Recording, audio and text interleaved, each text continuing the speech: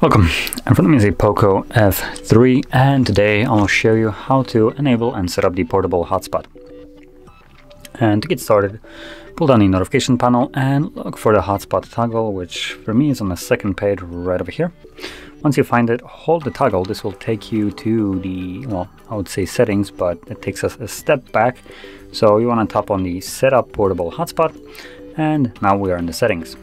So from here, let's start off by changing the password. As you can see, by default, it will just set some completely abhorrent garbage of a password. So not very easy to remember, and also most certainly not easy to give to someone else when they're trying to connect to your hotspot. So we can remove this one and set our own. Now it does need to have at least 8 characters, as you can see right here. So I'm gonna make mine super complicated. There we go. It's 100% secure. And from here, you can also change the SSID, which is going to be the name of the Wi-Fi. By default, it's always going to be the name of the device. So as you can see, Poco F3 in this case. Then below that, we have a couple additional settings. So we have security.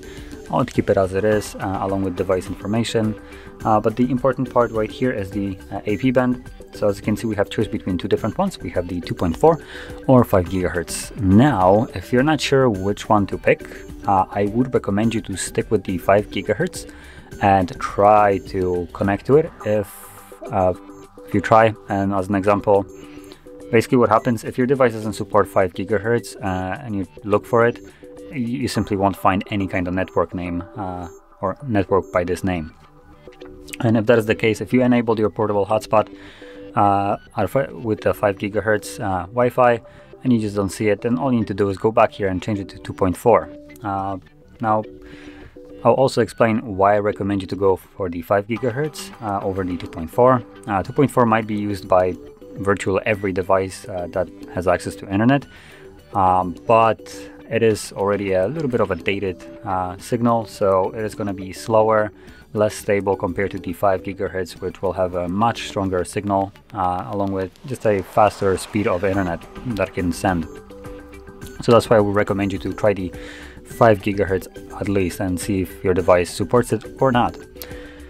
And last option is the hide SSID. I strongly recommend against that. It's just gonna make connecting to the hotspot a little bit more annoying, because if you choose to hide it, what you do is once you turn on your hotspot, you need to know the exact name of the hotspot or the Wi-Fi that you're looking for. So in this case, it's a Poco F3, and also the password. It will not show up in the list otherwise.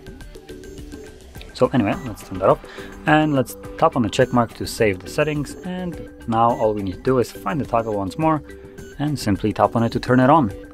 And that's it. Now, once you set it up once, you don't need to go back to it as long as you remember the password.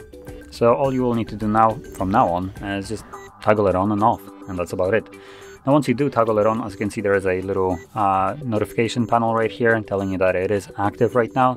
That is so you are aware that it is enabled, because with it being on, your battery will be drained a little bit quicker, and your mobile data might also be drained a little bit quicker than normally.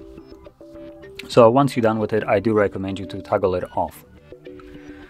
So that is how you could set it up and use the hotspot. And if you found this video helpful, don't forget to hit like, subscribe, and thanks for watching.